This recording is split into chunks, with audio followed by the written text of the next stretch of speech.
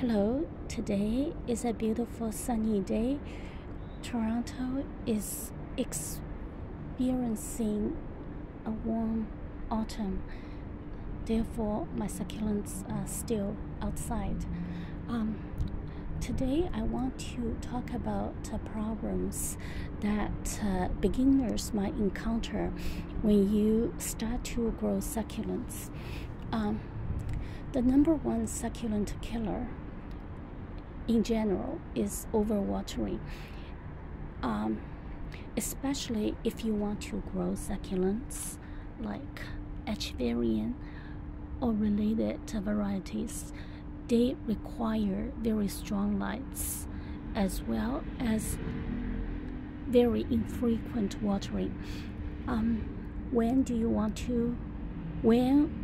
know that you need to water them? Is when you touch the bottom leaves. If they become lumpy and soft, then it's safe to water. However, there was a second problem, because this kind of succulents would require very strong light. And if you don't know, and if you think you have an east window that's sufficient for this kind of a succulent, then it is not. You do require plant lights to supplement the light requirements for those plants. But you can still grow succulents. What you do is you grow succulents which will be less demanding for lights, such as aeoniums. This is an aeonium Mardi Gras. This is not the easiest succulent, but it is very it is more forgiving than other kind of echeveria in terms of the light requirements. And this is another aeonium, and this is another one. What if you say, oh well, aeoniums might be difficult for me too? Then you can go with something with even less demanding in terms of growing conditions, such as jade plants. And jade plants come with different shapes and colors.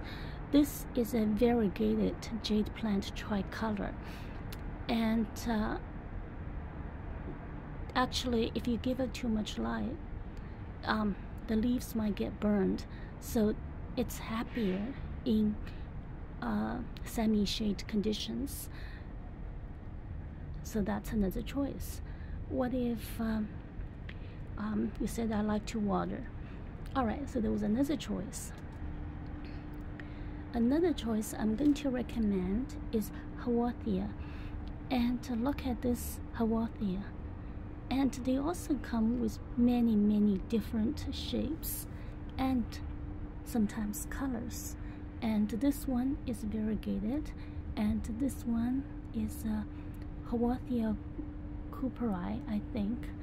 And also you can get this haworthia, and they have kind of like a flat top, which is also very interesting. This haworthia is hard to come by, but it's not impossible to get.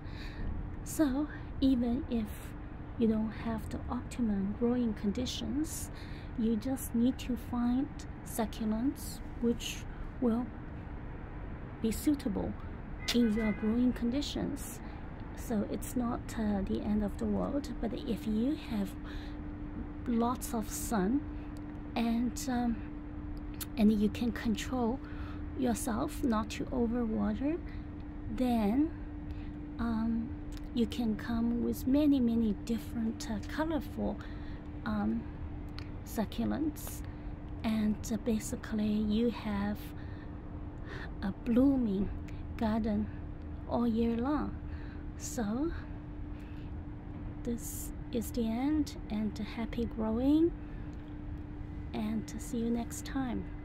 Bye bye.